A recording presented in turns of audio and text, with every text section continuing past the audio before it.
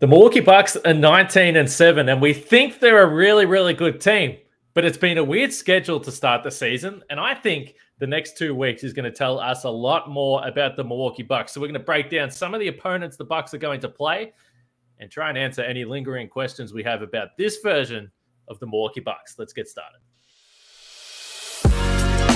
You are Locked On Bucks, your daily Milwaukee Bucks podcast, part of the Locked On Podcast Network. Your team every day. Welcome to Locked On Bucks. My name's Kane Pittman. You can see and hear me on this show Monday to Friday, and also find my work over at ESPN. And back with me in the comfortable chair to my, I believe it's to my left, looking on the screen, is Camille Davis from the Technical Foul podcast, but also this show once a week. And we thank you for making Locked On Bucks your first listen or first watch of every single day. We really appreciate it, particularly on YouTube. We're so close to 5,000 subscribers, so please just subscribe if you haven't yet so I can stop talking about it. But we have a lot of fun. We're doing the live pods now. People are jumping in. Some Bucks fans are not panicking. Some Bucks fans are a little bit stressed, it appears like. So that's what we're going to talk about on today's show, that's brought to you by PrizePicks. First-time users can receive a 100% instant deposit match up to $100 with the promo code Locked On. That's prizepicks.com. Promo code Locked On. All right, Camille, the Bucks have had this non-COVID illness that has been ripping through the camp, and players have been missing games left, right, and center. And we want everyone to be healthy on the Milwaukee Bucks, but we want everyone to be healthy on Locked On Bucks as well. So I'm just thankful that you're back with me today, because you've been a bit under the weather as well. But you're looking healthy. You're sounding healthy. Hopefully you're not feeling too bad. Yeah, I'm happy that my voice is back. There were a few days here where my husband kept calling me the Crypt Keeper. I don't know what's going on exactly. So, yeah, it wasn't COVID. It wasn't flu. It wasn't RSV. So I don't know what the virus is. But if what I had was also circulating around in the NBA with these guys, I can honestly see why they've been out for as long as they were, why Marjan took so much time out, because I lost about 2 weeks of just being sick, which was wild. Like, I've had COVID, and whatever I just had was worse than my COVID experience by far. Like, I was pretty out of it. So I'm really happy to be back and talking Bucks and being here. Like, I've been gone for so long, live pods, everything now with Locked On Bucks. That was new. I was like, oh, look what we're doing. We're moving up in the world here. So I'm happy to be back. I look forward to getting in on some of those live pods at some point as well. Yeah, when you start talking trash, that's what I know we've really made it. But you mentioned, obviously, Marjan has been out. And when you are ill, and I had a number of people yesterday in the live pod, why isn't Marjan Beauchamp playing? Clearly, he has been ill. And as you are going through, Camille, it takes a little bit of time to get your win back and be firing on all cylinders. So if there's any rust that you need to shake off today, don't worry about it. It's fine. We're bringing you back up to speed here. But the Bucks play the Golden State Warriors, and we're going to jump into the upcoming schedule because it's a bit of a gauntlet that the Bucks have got up until Christmas Day. I personally can't wait because the Houston Rockets game is fun, and I'm watching every single game, but I want to see the Bucks against the best, and we're going to find out a bit about this team in the next couple of weeks. But the injury report for this game against the Golden State Warriors, and I've got some bad news because Jrue Holiday is questionable with a non-COVID illness. It won't go away. It's been in the camp for the Bucks, so we'll see whether he plays. It says questionable, but based on what we've seen with some of the other players that have caught this illness, they've tended to miss a few games. So that would be a big blow. Hopefully Jrue plays, and Khris Middleton is probable with the ankle sprain he suffered. Bud didn't seem too worried about it. And for the Warriors, Andrew Wiggins is out. But other than that, they should be just about full strength for this game. So it's going to be really fun. Before we get into the upcoming schedule, are you the type of person that watched that Houston game and walked away concerned, walked away annoyed, completely forgot about it? How do you react to a loss like that? Because there's no way around it. It's not the end of the world, but it was a bad loss, straight up. I think it's fine. That's the perfect way to describe it. It was a bad loss. I would say the word I would use is annoyed was the word with that, because from the gate, it kind of just felt like the energy wasn't right with the Bucks. Like, you could tell that Houston was coming out and they were playing as hard as they could. They had the energy, they were running, they were hustling. And it was just kind of like the Bucks seemed like they were kind of sleepwalking throughout the game, as if they could turn it on at any point and then, smash these guys. But as Bobby said after the game, like you let teams hang around, they get that confidence, they feel good about their chances, they start making their shots. And looking at the stats, it's like, yeah, the Bucks were missing a bunch of threes, but Houston didn't make that many threes either. Like they were killing us in the paint, which whenever that happens, I'm like, what's exactly happening here? And someone looked to Brook and, Brook alone, and it's like Brook was still contesting a lot of these shots. They were just dropping. And one thing with the scheme too now, especially with a little bit less help, you got to have your guards keeping guys in front of them. And people were getting, like the pick and roll, like they just couldn't get around the picks. They were just getting beat. So it was up to Brook at the end, like just trying to stop all these floaters and guys attacking them. And Brook held his own on a few occasions, but as we saw at the end of the game, like it just wasn't enough. And you hold a team under 100 points, you think you can win that game. But when the Bucks only scored 13 points in the fourth quarter, like you're waiting for them to turn it on. Like, come on, let's get it together. But instead it was a comedy of errors. It was turnovers. It was missed shots. It was just kind of like, what's happening? And I feel like Grayson missing that dunk was just kind of like this sums up everything that we've just been watching. So yeah, it was an annoying loss. But again, it's a long season. 82 games. Some nights are going to be like that, where the team just doesn't seem to come out with the energy that you would expect them to. Like they're not going to treat every game like a playoff game, but you would hope that they would be able to beat. I believe Houston has the worst record in the West. So those are the kind of games where you're like, should be a gimme here. Like we should get this game. I expect us to win this game. I know for a fact how many Milwaukee people love to go to those Houston games and show out. So this mini away home game didn't pan out the way a lot of Bucks fans were hoping. So yeah, frustration is a good word. And I generally don't get too frustrated with regular season games at this point, because it's like, I understand it's a long season, but this one was annoying. This one and the Bulls loss were the two where it's like, I just don't feel good about these two. And I have to shout out the great man, Frank Madden, who, well, I'm assuming he's going to come back and podcast with us soon. He's been away from the podcast just about as long as you, Camille. I've been doing all these solo pods. The people are absolutely sick of just listening to me talk and looking at my silly head on the screen. So Frank has to come back soon as well. But I made a joke of Frank to Frank in a group message with a few other people a few weeks ago, because the Bucks lost the game, and it might have been the Bulls game, and the Celtics lost on the same night. And Frank said, I'm just annoyed that the Bucks didn't pick up that game in the standings on the Boston Celtics. And I was like, well, it's all right, Frank. There's only 63 games to make it up. And, and we are 19-7, the Bucks, so 26 games into an 82-game schedule. They have 56 damn regular season games to play. There is a lot of time left in this season. But I must admit, even yesterday, I was just like, geez, it would have been nice to capitalize on the Celtics obviously losing to the Warriors the day before there. And I said that this might be the worst loss of the season. There might be worse ones. I mean, they're going to have nights like this throughout the season. And I think part of it is that we're in year 5 now of the Bucks being a dominant regular season team. And if you look at teams like the Boston Celtics that haven't won anything with this group, they're still motivated because they haven't got there. They haven't got to the top.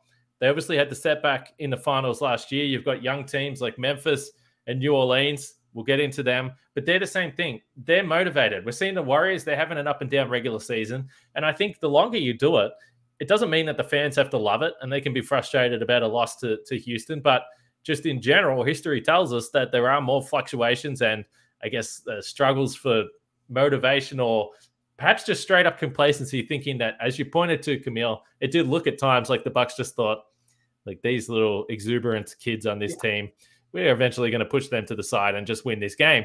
And halfway through the fourth quarter, they were up by 6 points. Bobby Portis pointed to it after the game. He said, we had a lead. We needed to squash it right there. They didn't do it. You give young players some energy and some motivation, and they will come back and they'll beat you. And that's what happened to the Bucks in this game. So let's get to the schedule that we've got coming up over the next few games, because honestly, as I said, I think we're going to learn a lot about this Bucks team. But before we do that, let's talk about Prize Picks, the sponsors of today's show. And if you aren't aware of how Prize Picks works, you just pick 2 to 6 players, and they will either score more or less than their Prize Picks projection, and you can win up to 25 times your money on any entry. There's no competing against other people. It's just you versus the projections available. And there's all sports, so it doesn't have to be NBA. It can be baseball, It's not baseball season, Camille, but it can be baseball at some point in time. Hockey, football, college sports, they're starting to get into full swing. So anything that you can think of. So download the PrizePicks app or go to prizepicks.com to sign up and play daily fantasy sports. First-time users can receive 100% instant deposit match up to $100 with the promo code Locked On. And if you deposit 100, PrizePicks will give you 100. If you deposit 50, they'll give you 50. You know the drill. Don't forget to enter the promo code Locked On at sign up for an instant deposit match up to $100. That's at prizepicks.com. Also, check out the Locked On Sports Today podcast. I'll have you covered with all the news. I wonder today if they were talking about Tom Brady, Camille. Did he lose like 150-0 or something yesterday? What was the final score in that game? I thought I was looking at a meme. I can't recall what the final score was. I saw they were losing, and I was just kind of like, oh, okay. And I just kind of went about my day. The only thing that I saw from that game was this image of Tom Brady looking like he's getting ready to get chokeslammed by a defender, which was like, okay, this guy's probably going to be fined out of his mind for touching Tom Brady this way. So, yeah, not going good in Tampa Bay, whatever they want to call it. Tampa Bay. Well, my name's Kane, Camille, and I know that you're a wrestling fan, so I am partial to choke slams from time to time. So I'm not against that maneuver. You also have a Brewers top on there, and the Brewers made a trade today. So I'm sure that there are some Milwaukee Brewers fans that are excited. Maybe they talk about that on Locked On Sports today. But anyway, go listen to that podcast. Bucks and Warriors. So this is interesting. And sometimes I get confused in my own head, and I still think the Bucks are the defending champions, Camille. In my head, they're still the defending champs. But they play the actual defending champs tomorrow. And that is the start of a gauntlet schedule for this Milwaukee team. So they get the Warriors at home. Then they travel to Memphis. Then they have the Utah Jazz at home, who, by the way, the Jazz keep on just hanging around. Mm-hmm. Then they got the New Orleans Pelicans, #1 in the West. Then they got the Cleveland Cavaliers, who now hold the league's #1 defense. They've topped the Bucks there. Then they get the Brooklyn Nets, who are playing far better basketball. Mm-hmm. And then they wrap up this portion of the schedule with a nice little Christmas Day showdown with the Boston Celtics, who are first in the East and #1 in offense. So the Bucks aren't going to win all these games. Oh, I hope they do. That would be incredible stuff. But we're in for some seriously competitive basketball. Do you think the Bucks are really good, Camille? I do think the Bucks are good, and I could get why someone could ask that question. I'm sure there's going to be some people who have a knee-jerk reaction to that even being asked. What do you mean? Of course the Bucks are good. Yep. But it's interesting when you look at their schedule. Like the Bucks have played a very home-heavy schedule. Early, they've played. Well, I mean, we have a lot more parity in the league where teams are better than they were before. But I mean, they played Detroit twice already. They played Oklahoma City twice. They've played San Antonio. So there are some of those, although they lost to San Antonio. So there is that. But, it's one of those schedules where you're like, okay, it's a home heavy schedule here to start. Not necessarily the top top teams in the league that we're seeing come through. And as you mentioned, their upcoming schedule is brutal in part too, because a lot of those games are going to be on the road. Like, yes, we have Golden State at home, but then they're flying to Memphis, and then they're coming back home for another 1-game stint against Utah. And then the next 5 are on the road: New Orleans, Cleveland, Brooklyn, Boston, Chicago. Like it's going to be a challenge here. And one thing I'll say about the schedule, I'm thankful that some of those quote unquote easier games were able to take place while, the Bucks were going through some injury misfortunes. Khris Middleton's working himself back. He's still working himself back. Him and Pat still seem like they have some rust a little bit on them from their time off. So you would hope that they can start rounding into form as some of these games get more competitive as we head into December, because there are a subset of NBA fans who say, the league doesn't really start until we get to Christmas. So once Christmas comes and people really start paying attention to the NBA, a lot of takes start coming. So it's nice the Bucks were able to bank some of those early wins, given that their schedule was as home heavy as it was. I say it often, try to win your home games, split those games on the road and split with the good teams, and you're going to be in pretty good shape. So I'm hopeful. Like you mentioned, I would love for the Bucks to win all these games. but I'm not sure how realistic that's going to be. I mean, the Warriors have been up and down in large part because they're trying to incorporate their young guys into the system, and they lost some of their vets from last year. So seeing how they're able to do that, but we all know what Steph Curry can do. Steph Curry himself has been like the flotation device keeping the Warriors going right now while they're still figuring out how these new rotations are going to work and how these roles are going to work and players getting used to their roles. So that's going to be really fun to see. Memphis hasn't been healthy in I don't know how long at this point, but it doesn't seem to matter who they throw out there. You know you're going to get a competitive game, especially being in Memphis. You mentioned Utah already. That's a team that's going to play every night. It's just a team that plays good basketball together. If Mike Conley's back and healthy, they have another dimension to them. So, like, that's not a game that you can just say, like, yeah, we should. That's a guaranteed win here. New Orleans is top in the West right now. They're playing some really good basketball. You've mentioned Cleveland. The Bucks have beat Cleveland, I believe, it's been twice already so far this season. But Cleveland's really good at home, and it's not a game that you can take lightly. We know Donovan Mitchell can pop off at any time. Garland's really good. Like, they just have a really good team. So Brooklyn's been playing so much better over the last 10 games here.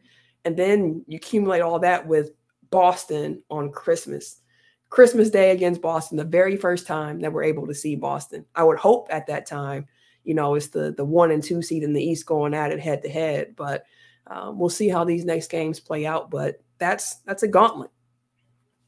It is. And the thing that stands out to me is we've praised the defense. We've praised some of the challenges that they've made, and it hasn't always been perfect. They've had some nights where it hasn't been exactly ideal. But for the most part, it's been awesome. We think that Brook Lopez is a Defensive Player of the Year front runner at this point in time. Drew's had some spectacular moments as well. But when you talk about these teams, they've got Boston ranked number 1 in offense, Utah number 4, which, go figure. There's a bunch of vets that are just playing really hard. I, on live TV, said that the Utah Jazz are going to have the worst record in the entire NBA this year at the start of the season. Now, part of that was because I figured that they were just going to sell off all these vets. It hasn't happened, and they keep winning, so maybe they won't do it.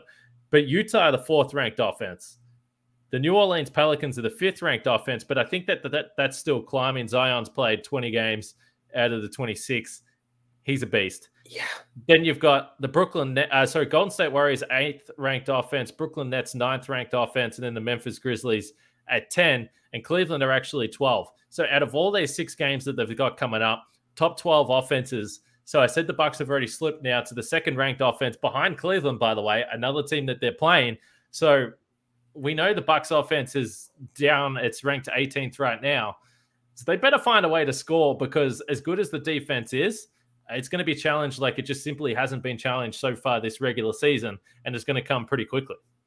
Yeah, that's a fact. You said 2nd ranked defense, 18th ranked offense. Like, we're used to seeing the Bucks kind of, being top 15 in both, top 10 in both of those areas. So again, we've seen Khris, and he's working himself back into shape. Like, his first game back against the Lakers, it was kind of like, okay, Khris, like, you came in with a good rhythm. Like, it's really good to see that. And since then, you can tell he's really just trying to find that rhythm. I can't remember what game it was. It was a recent game that we had, and the Bucks were up big. I think it was against Sacramento, possibly. And they just kind of let Khris run with the bench unit and just kind of get some shots up. And I was really happy to see that. Like, yeah, let him figure this out. Let him work his way back into game shape, get that rhythm back. Pat Connaughton, again, he's been missing a lot of open threes. Grayson's had a couple games too recently where it's like, we need a little bit more out of you with the looks that you're getting. So we kept saying, when Khris Middleton gets back, the offense should improve because he's able to bring that shot creation. He's also able to play make for the team. But at this moment, we haven't been able to see that all come together yet, in part because, Khris went out against Houston, and he's also trying to figure out his way back to get that shot down. So it hasn't been as pretty or as seamless as some might have thought it could be when he comes back. So you would hope that now with the competition levels peaking up, that the Bucks can also step their game up and get ready for the challenges that are coming. And we'll talk more about Khris Middleton coming up next, because I thought we saw some stuff in the Dallas game that was encouraging on both ends of the floor. Clearly, his continuity has been broken up a little bit here. So more on Khris Middleton to come after we talk about Bet Online, which is the #1 source for sports betting info, stats, news, and analysis. Get the latest odds and trends for every professional and amateur league out there, from Pro football, college bowl season. By the way, I just do not understand what college bowls are. Every team, whether they're just shitty, they're in a bowl game for some reason. It doesn't even seem like it means anything anymore. But anyway, college bowl season, go to betonline.net and you'll be able to find out all about it. Basketball, the World Cup's still going as well. Commiserations to our friends from England. But all that is at betonline.net. So head to the website today or use your mobile device to learn more. That's BetOnline, where the game starts. Did you get involved in USA World Cup fever, Camille? I wouldn't say that I had a fever. My interest. Well, you actually did have a fever at the time. Very, very true. I was very out of it. But no, I was going to I'm going to watch USA in the World Cup. I'm not a big soccer fan, football fan, whatever you want to call it. Yep. Just not necessarily my cup of tea, but I do find the World Cup to be exciting when the USA, it's just something about it. Like, the games are too stressful, first of all, for me to be a soccer fan all the time. When I was younger, I thought 0-0, this is so boring. But when you're watching it, it's like any play here could change the complete outcome of the game. You're like, one goal can change it all. So I definitely did watch. I enjoyed the USA run. Young team, seems like they were going to be poised to do a little bit more going forward. And again, I say this as somebody who doesn't really watch much soccer, but what I do know about the USA national men's team is that it's like a new age, a new dawning of an era. So I'm looking forward to seeing how they're able to grow. That's right. And the Women's World Cup is in Australia next year. So come, it's like watching the USA in basketball. There's no excitement for you people over there. You're really good at the women's game. So come out to Australia and jump on the bandwagon of a winner. We know that's what you guys like to do. So come out to Australia, visit Australia. I'll be out here. It's going to be a beautiful time. Khris Middleton being back with the Bucks is a beautiful time. Camille, although again he did have this ankle tweak against Houston, which is unfortunate. I saw a bunch of people jumping in the YouTube comments suggesting that, well, this is it. This is the beginning of the end. Do you have any concerns about that? I laughed at it. I made a joke about it. Are you concerned about that? No, and people who know me know I'm a Khris Middleton apologist. I'm a big Khris Middleton fan. For years on Twitter, I had the arguments, and I finally. By the way, look, Camille, you don't have to say that you're a Khris Middleton apologist, because the guy is just really damn good at basketball, and the people on the other side of the fence have been ridiculous for years. So I don't even think it's a Khris Middleton apologist. You're just a realist. Listen, it's you know how on The Simpsons, Bart used to always write the sentences on the board. Right. I had to post one. It was just saying, I will not argue with people about Khris Middleton being good at basketball.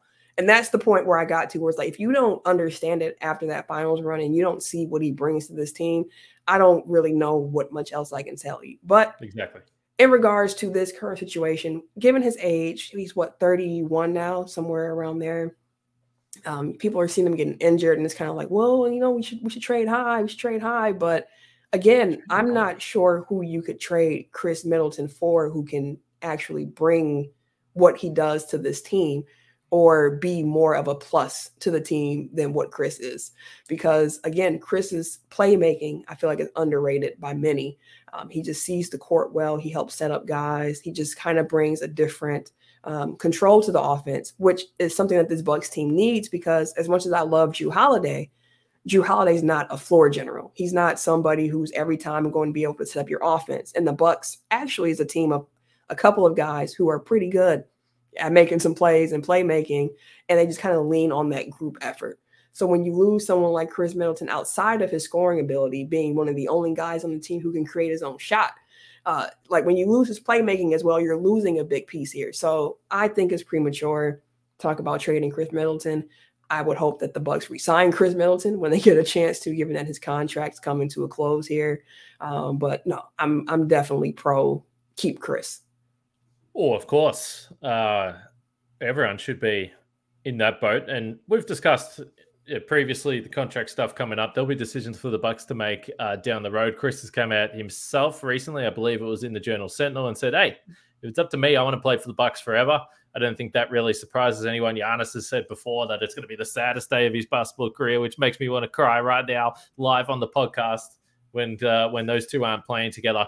And here's the point you make about being a facilitator. So there is always the noise that, well, Khris can't handle the ball. He's turnover prone. We've discussed, Giannis and Drew can be prone to turnovers as well. I think overall the Bucks can have games where they're a little bit sloppy with the ball in hand. But so far for Khris Middleton, you talk about rust potentially with shooting. I won't include the Houston game because it's a pointless game to really look at. But Khris played 4 games with the Bucks since coming back, 23 assists and 4 turnovers. Yeah. I mean, he is, and Giannis is probably the best in terms of using his gravity to find guys in terms of true shot creation. But in terms of making the right pass or the right read a lot of the times and getting Giannis the ball with those lobs, which, by the way, they couldn't figure out how to throw lob passes in this Houston game. It was Khris Middleton, the one that straight away, it was so obvious when he was back in this offense that it's like, damn, the Bucks can just get some easy stuff with Khris Middleton on the floor. And of course, he's a threat from the perimeter. So 23 assists and 4 turnovers is a pretty good rate in my books, Camille. And the other thing I did want to acknowledge, and this is going all the way back to the Dallas game, but there was a couple of possessions and one possession in particular. And people will say, well, it's one possession, Kane, chill out. I get it. But he had some really good defensive moments on Luka Doncic in terms of actually just forcing the ball out of his hands, denying him the ball when Luka was trying to post him up. So I know where his defense is probably was better 6-7 years ago. That makes a lot of sense. He's taken on a bigger toll offensively, but he's not a minus defender. Like he's valuable in that situation with his size and length as well. Absolutely. And to your point, like, I think it might have been a championship season when I was like, he's starting to slip a little bit defense. Like, it's not as sharp as it used to be, but that does not mean that he's bad at it. Like, he was probably, I would say, an above average defender. And he's still a bit above average, but it's not always as consistent, but it was very encouraging to see him against Luka. I believe that Eric in the Athletic highlighted some of Chris's defensive efforts in that game.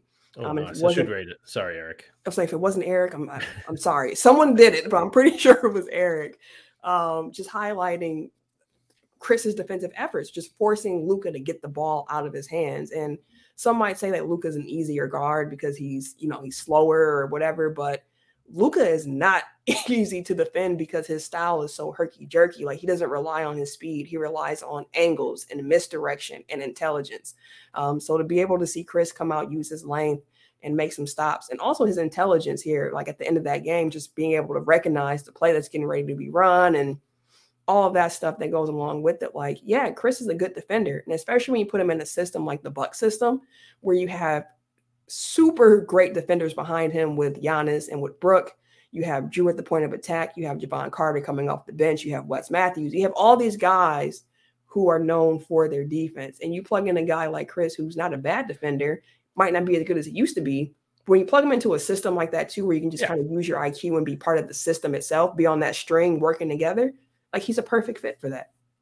Yeah, and he's also one of those wings that the Bucks were short of last year defensively against the Boston Celtics, as much as we all point to the offense there with the size that he does have, as you point to. All right, let's wrap this up. I'm excited for tomorrow, though. I get excited for these games. We don't see the Golden State Warriors too often, but they've had some pretty good games over the course of the last few seasons as well, so it'll be fun. Giannis and Steph, still the NBA Finals match. I think everyone wants to see, but hey, they're going to challenge the Bucks with their three-point shooting. I'm fascinated to see how this game plays out. Hopefully Drew Holiday plays. Hopefully Khris Middleton plays. That would put a little bit of a dampener on it, but I'm sure plenty of our listeners are going to be a fire-serve for him, and that's going to be very bloody fun, I would have to say. Also, check out the Locked On Sports Today podcast once you're done with Locked On Bucks, and make sure you're with us tomorrow night for a post-game podcast as well. It's going to be good stuff, and hopefully Happy Frank, if he wants the podcast, who knows? Maybe he's quit and he just hasn't told me. Camille. He did a quiet quitting. He might have. He's like, I've done about 1,500 pods. I'm out of here. Hey, it was good to hang out with you. It's been a while. I'm glad you're feeling a little bit better. Please look after yourself. Absolutely. I'm still getting my rest in, so I haven't been like as active with certain things as I wanted to be. Like, even this weekend slate of games, like, I was watching them, but half of it I had like a headache, and I'm just trying to get back to myself. So my Twitter hasn't been twittering like it used to, but as I continue getting better, I'll definitely be back on the tweets. Well, Justin Garcia always talks about rest versus rust. You got your rest, and you had no rust in the podcast either, Camille. You're a star. Thanks. We look forward to chatting to you next time. Join us tomorrow, post-game pod, Bucks and Warriors.